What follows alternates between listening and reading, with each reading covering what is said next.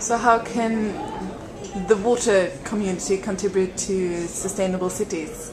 I think water, for example, this whole movement under the buzzword IWIM is a very early movement that really thinks integratively and thinks across sectors and also disciplines. And I think this is something water community has really an advantage in. And sometimes we are criticized ourselves, and this is for good reason, for doing not as good as we could or as we should. But if one compares the work also in other regions, I think water is, especially if it comes to integrative approaches, quite well advanced. And this, I think, could really be sent to other communities, communicated to them, and to bring to bear the insights and skills of water. Okay. So you think that greater interaction between stakeholders within the urban context is one of the solutions to the challenges ahead?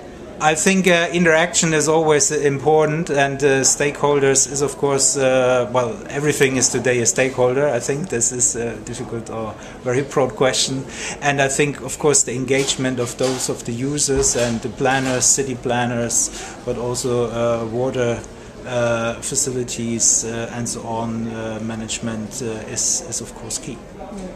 And what do you see as the biggest challenges, water-related challenges for urban areas?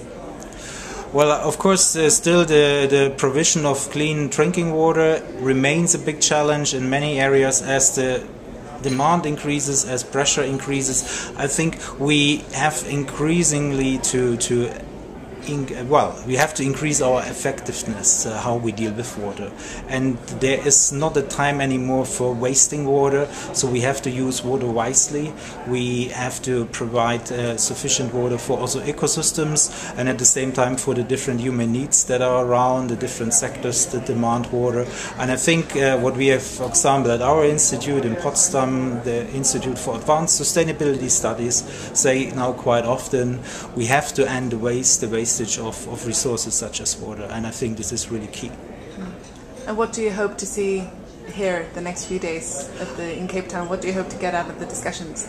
Well, of course, to really look into the different panels and the different approaches, and what's always important, if one has someone else to the table, a different spotlight, which will now be urban, to think a little bit outside the water box and to learn from them, but also contribute our understanding and expertise in a mutually beneficial manner. So thank you very much, and I'll welcome. Actually ask you to hold up your badge again so I can film it to get your name. All right, that's me. So thank you, Mario. All right.